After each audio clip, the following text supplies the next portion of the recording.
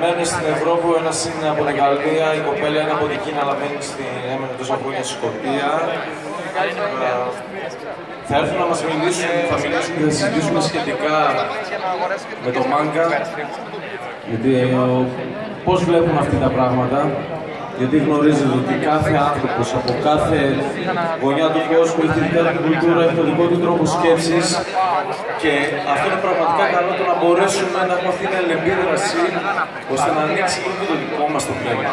Να δούμε λίγο κάποια διαφορετικά perspectives, για να χρησιμοποιώ την αγγλική με την ελληνική αλλά και λογοεργασία. Σας αναγκάζομαι αυτή τα πράγματα συχνά.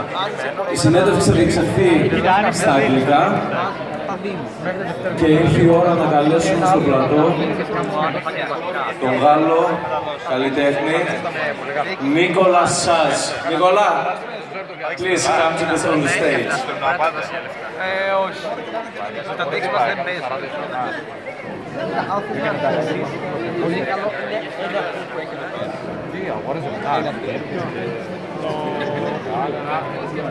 Nicolas, don't be shy, please come on stage. Yishan Li. Ένα χειροκρότημα λίγο γιατί ξέρετε τι, έχουν το άγχος, λίγο να τους κάνουμε να τους προωθούμε, να δείξουμε ότι οι Έλληνες και είμαστε φιλόξενοι. Now I'm going to interrogate you guys, huh? Sit here.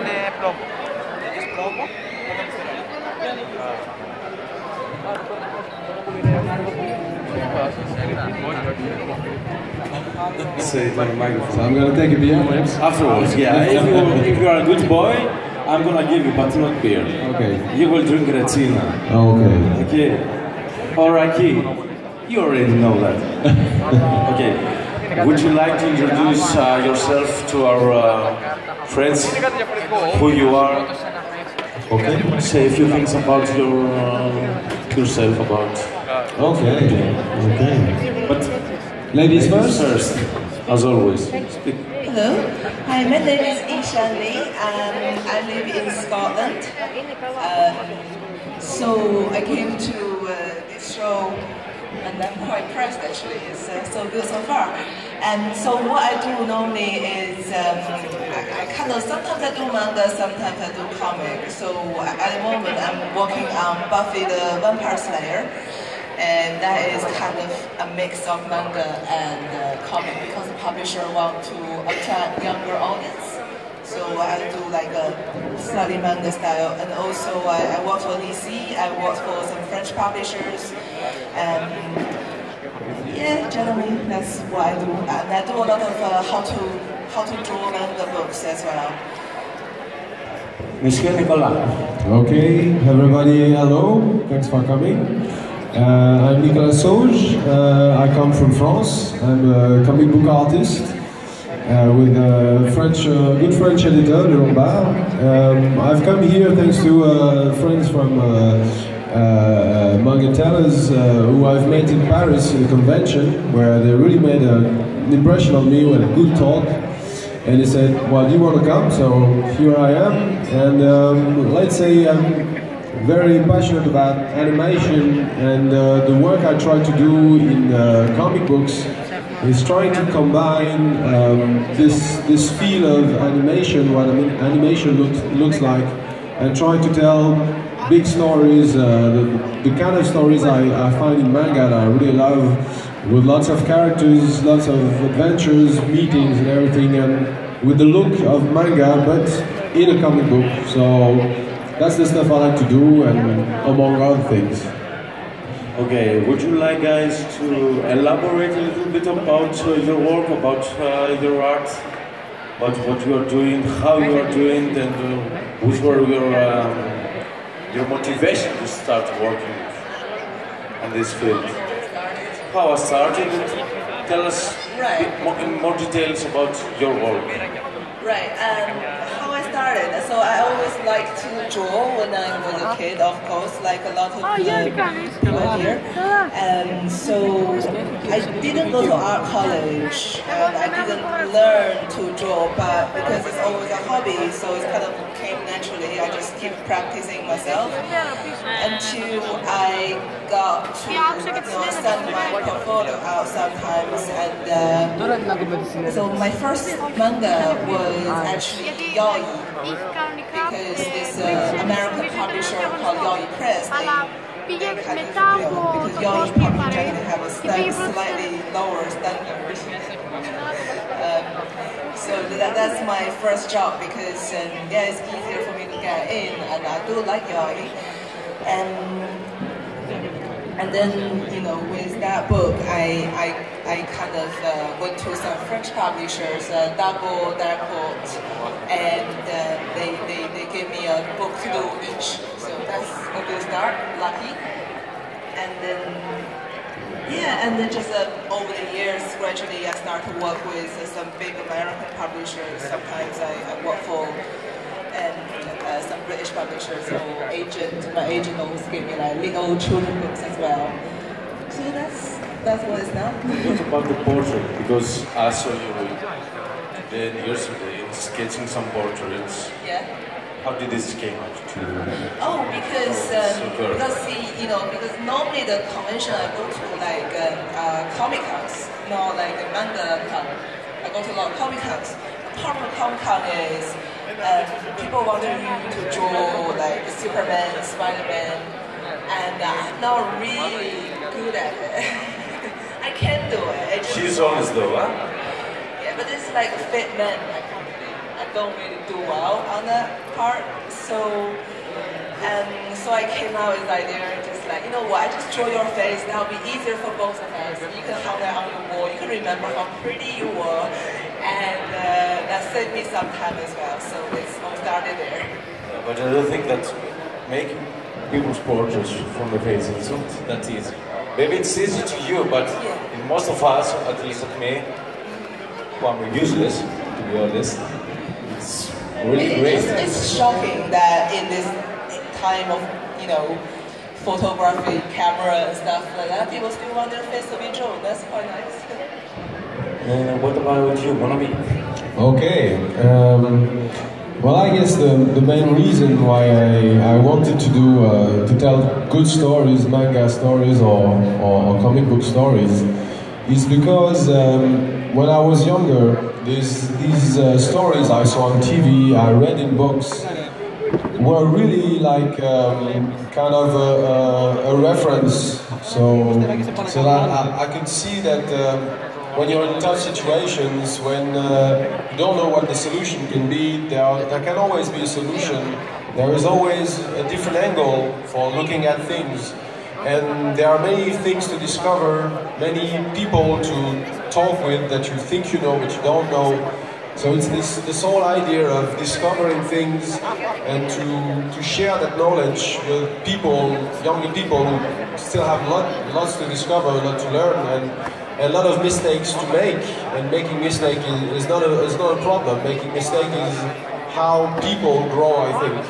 So that's really what drives me forward, is to find stories where people can see that even if what's outside in the world seems to be impossible to overcome, by, you know, getting interested in others, getting interested in what's inside of you, and building something, making something, even if it doesn't work at first, you try a second time, a third time, a 10th time, you know, you keep doing it. Eventually, people will understand what you're trying to do, what you're trying to say, and it will be an occasion to exchange with them and to, you know, be part of society and contribute to everybody else's wellness and everything. So that's what I like about stories, and also it's cool to draw, so I want to do something cool. I know you make cool things. I already have one. My favorite link. Yeah, you got it. It's yours. I forgot to ask, did you go to a comic school? No, but I did English studies. Often when you finish your school, you're not sure what you want to do afterwards. Sometimes you try something. I did 2 years law. It didn't turn out like, it was okay, but I didn't want to do law. So I came back to English, which was a language I liked, and I did English studies, but at the same time, I wanted to draw, but you know, your parents, sometimes they say, drawing, it's difficult, and they're right. So I had to work on my own to improve. And now it's very common, but at the time it was the beginning of forums where you could show your work and you had the opinion of professionals or other artists. And I didn't go to school, but that was a very big help to help me have a look at my work and have advice and be able to understand why it didn't work, what I should do to improve. And also to see that there were other people that were trying to do the same and they were struggling as well, and they all had the same story, that it takes time to become a good artist, and it takes a lot of work all the time. It looks easy, but it looks easy because of the work before. It is quite hard. I think that it looks easy at all. Yeah, it takes years, and we had a couple of people who came to us this weekend asking, how do I be a professional artist? Well, actually there is no shortcut. It's just, you just have to keep doing it. I mean, you've been doing it for probably 30 years? Yes, let's say I've become a professional like 13 years ago, 14 years ago. So yeah, it takes time, and what's interesting is that there are steps. At the beginning you don't know how to draw, and then you start to become able to draw something, and people say, oh, that's cool, and that's good, and then you will move to the next circle, and there people will be more critical, more professional, and will say, it's not good enough yet, so you start thinking, okay, so is it good, is it not good, you no longer know. So it's just a matter of steps. You get to the next stage, just like a tower you have to climb, and the bosses become bigger and bigger and more badass. And you're, okay, I can find this boss. Okay, oh, next boss is twice as good as the first one. My God, what am I going to do? Do I go back? Do I climb down the tower? But it's your tower, so there's no point. You have to go to the top. So you fight, you take blows, you fall, you raise, and that's I mean, like the whole point of it is like, you don't have to, you know, you love what you do. So if you go on holiday, you want to bring that sketchbook and keep on drawing, because that's where your passion is. So it's easy to improve over time. Yeah. This guy was roving around the city. I found him in Tamara drawing. It's a typical French artist. Okay, but let's talk a little bit about manga. I'm not going to ask you if you love manga. Okay, you're in an anime con, of course you love manga. But I would like to know, and probably our audience would like to know, what's going on with manga in your countries? What? In your countries. Okay. Is there any success? Okay. Yeah, where do you think that this success comes from which it derives from? Okay, I would say it's always a matter also of people being aware that manga exists. So you need to have a market, let's say, that will buy the mangas for publishers to decide that there is enough potential to get their money back somehow. And then it's the quality of the stories, of course. You have to have good stories for a series to go on. So in France, there is a big manga market because comic books are usual in France. And so there has been a lot of importation of foreign mangas, Japanese mangas mainly, but also Korean manga. We have very good Korean manga as well that are called manhwa. A few Chinese manga also that are pretty cool. Recently they are also starting to appear French mangas. That is, editors are taking the risk of financing French artists to do manga. Well, it's usually very talented artists who are very productive, because manga usually in Japan is made by teams of people. And in France, usually the teams are smaller, so they really have to be tough to be able to do it. But you really have quality French manga as well, and some of them have even been published in Japan, and they have a reasonable success, which is something quite really good, because usually Japan throws things outside, but doesn't take much thing inside. So they have that kind of culture. That's quite proof of the quality. It's equal standards, different stories, but manga is the good thing about manga. You all know that is that in a small volume you have a lot of story. It's very rich, lots of characters. So it's so many. You really get into it.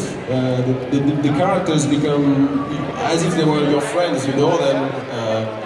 To tell you a story, for instance, on my computer I have several hard disks for my work, and I've given the names I've given to the disk are all names of characters from the mangas I like. So, you know, they're family now. Of course. This is Lisa. She wants to talk about it, but he was talking about it. But okay. I think everyone wants to listen to you guys because you have so different perspectives.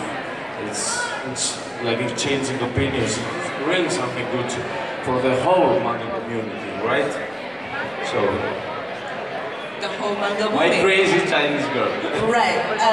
So which country do you want to hear about? The UK or China? Well, both. We've been living for 10 years again. Am I right? You're 10 years now. Yeah, but I cannot still know it. So let's say UK first. UK let's start from UK, then we can go to the other side of the world to China. Yeah. So in the UK it's not much. Say, it's no publisher actually will take on manga as in France, because in France there's the whole comic industry is there. But in UK it's always with American publishers. So there's not really any manga getting published in UK, but what we do have is especially it's like there's some massive manga conventions happening all around the world, all around the country at the moment, and there's a solid fan base, and there's a lot of self-published material, and there's some groups of manga artists, like not professional, but they are good enough. So there are groups who self-publish, so you don't have to draw a whole book. Instead, you draw a chapter. So they, because they all have other job to do. And that's pretty much about the UK market. I think UK market problem is, I don't know about the French market. I think the UK manga market is already going kind of plateau. It's not going to go up. It's stop.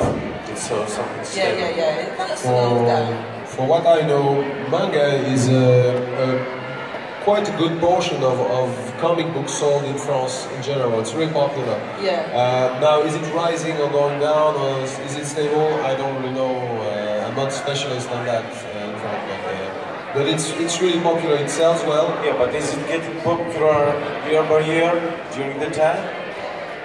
So if something gets popular, it can't just keep going up anyway. So it's popular. Normal. It's still very popular, right?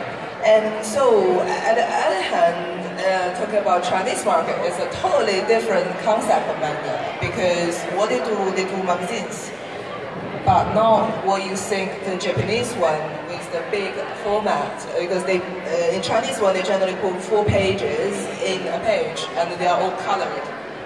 And when it's popular now, they put it in books. So it's actually very big business at the moment. Very big business, and the topic. Try to do business in China.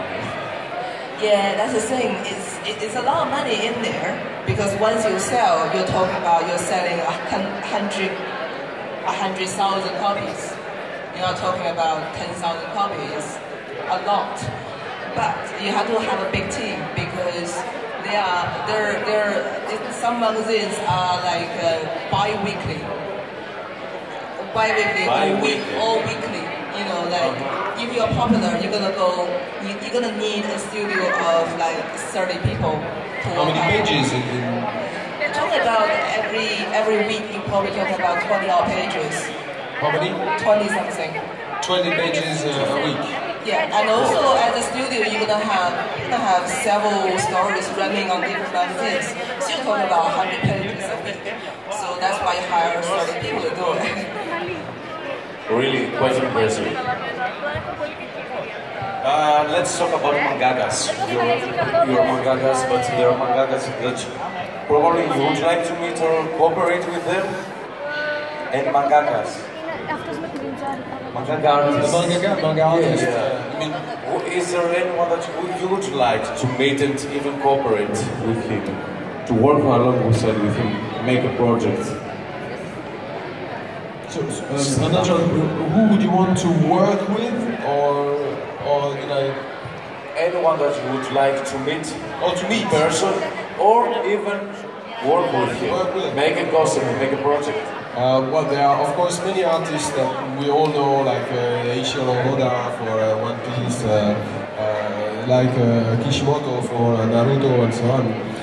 There is an artist, manga artist that I really admire. There's little less known sometimes, I feel.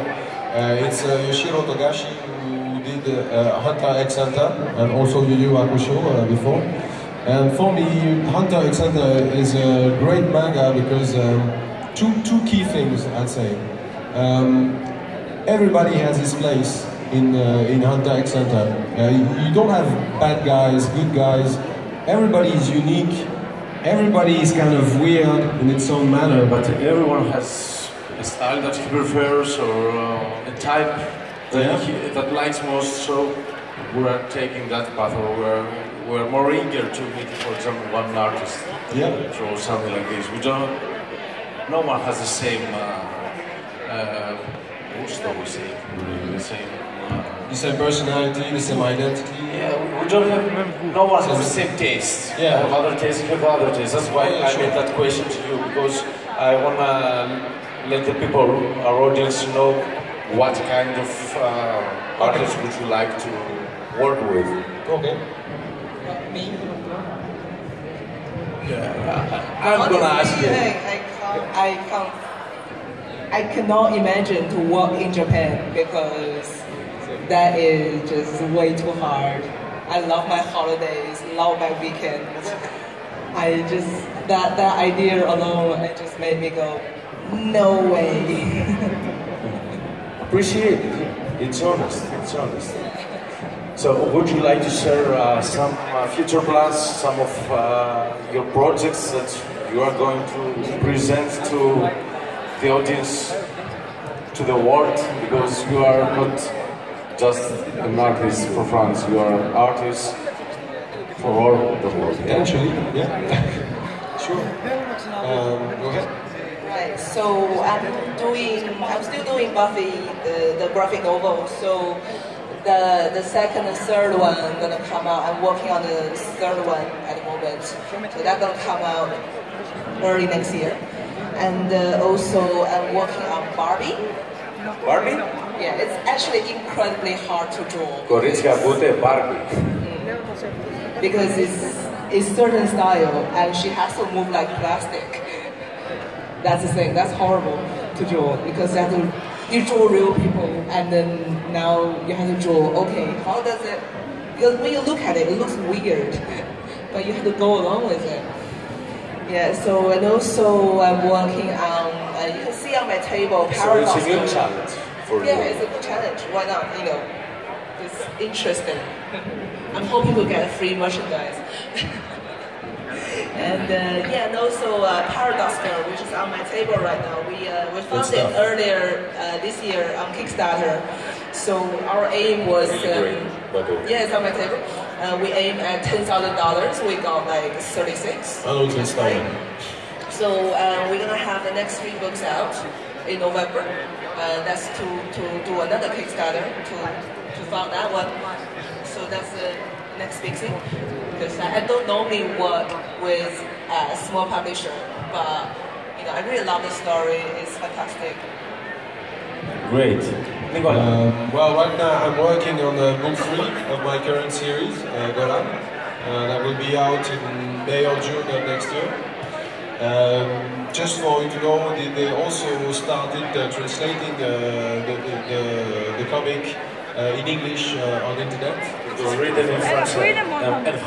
Yeah, it's in French, but they are starting to translate it online.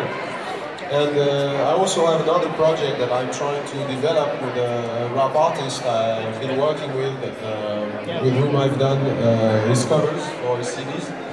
And we're doing a story about medieval Japan, and with a very fantastic twist, like with creatures, story about death. Not too many characters, but very charismatic, very dynamic. Lots of themes we want to do in that. It's more mature than what I'm doing now.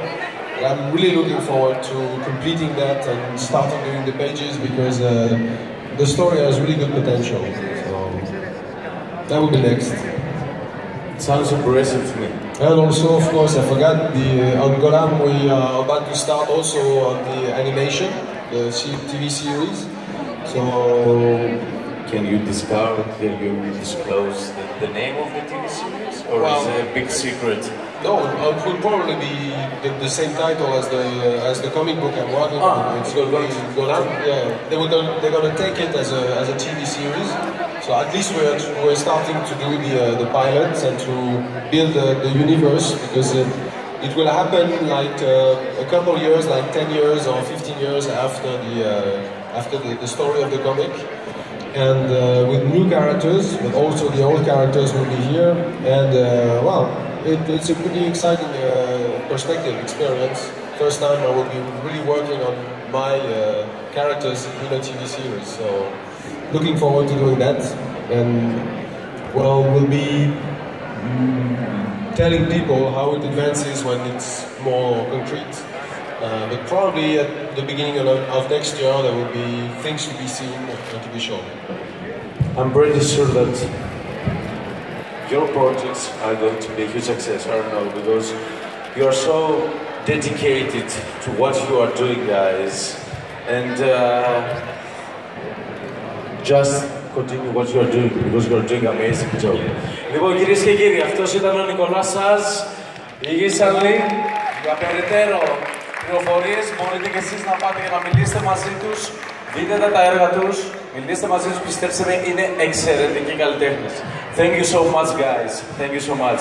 This is my crazy Chinese friend, and this is this guy. I love this guy. He has a great sense of humor, and I have a photo that I'm not going to show to everyone. Okay, this one. No, you're not going to show it. It will be your embarrassment day in Greece. Thank you so much. Λοιπόν, σε λίγο συνεχίζουμε. Θα έχουμε άλλη μία συνέντευξη. Στη συνέντευξη αυτή θα έχουμε τους διοργανωτές του RuN Θεσσαλονίκη Ανημεκό, που δεν είναι ένα άλλοι από τους manga tellers. Είναι οι δημιουργοί οι οποίοι πραγματικά εγώ το γνώρισα τα παιδιά εξεπλάγει, διότι δεν είχα ακούσει ποτέ για Έλληνες δημιουργούς manga, και είναι μια καλή ευκαιρία για όσους τους γνωρίζετε να τους γνωρίσετε από κοντά. Και θα έχουμε μαζί μας και τον Λουί, ο οποίος Λουί είναι ο σκητσογράφος τους και έρχεται από την Πορτογαλία. Τα λέμε σε λίγα λεπτά.